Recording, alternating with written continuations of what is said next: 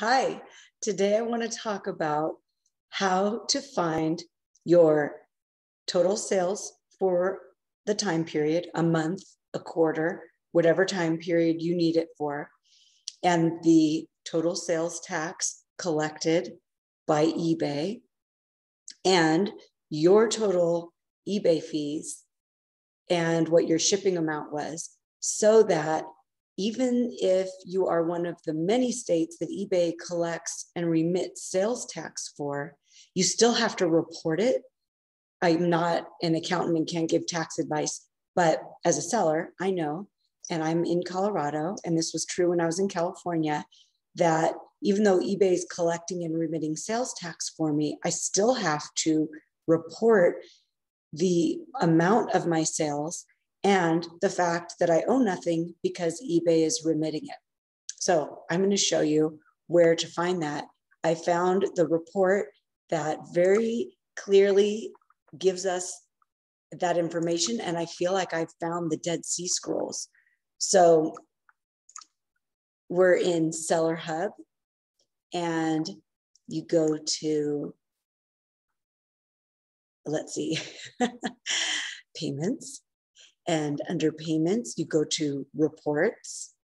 And in the reports, you can put the time period. So for me, I actually put April 1st to April 30th. So you select your time period here and then click create report. I did this earlier because then it takes a little bit for it to be ready. And then you download the report. It goes into a CSV file. So if you have Excel, you can view it there. If you don't have Excel, you can look at it in a Google Sheets. You can import it there. So I have Excel, and to see your total sales, we're just gonna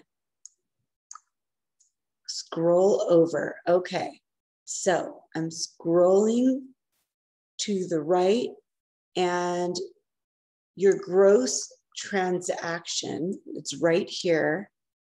And this number is the total that the buyer paid you. So thankfully, this number is not including the sales tax that eBay collected.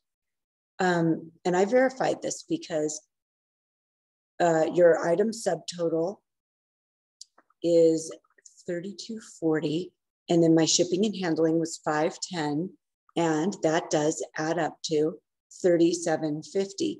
So even though eBay collected $1.94 in sales tax, that's not included in this gross sales number, which is good. We don't want it to. Okay, because then we would just have to deduct it back out. And by the way, if you also want to see what your final value fee was for this, you can see it here. It was $4.61, and then the fixed final value fee per sale that you get is 30 cents. So you add these two together to know your total final value fee. Okay, so I'm gonna go to the bottom of this column of my gross transaction and get a total. So I have a total for the month. Okay, going down there. Okay, and then I did auto sum, and AF is the column, cell number AF1, oops, and then colon AF620. Okay, so it's totaling all of those cells, and that total is $28,023.19. Because I have had a lot of people with my other videos when I'm talking about how to know what your total sales were, etc., or how to do it for taxes. And they want to know what their total sales amount was. Then they want to add up what eBay's total fees were and also know what amount of shipping was so they can then deduct that back out. And this is how you can do it. And I thought that was totally exciting. Okay, and then I'm going to show you one other thing, which is if you go to invoices, Okay. And I chose the date range of April 1st to April 30th and clicked on summary download. And then what I got to see was this. Now, this is a little less satisfying because it doesn't tell you your total sales, which actually it would be so awesome if it did. So I hope that eBay will add that in at some point. But it does tell you your final value fee total, insertion fees,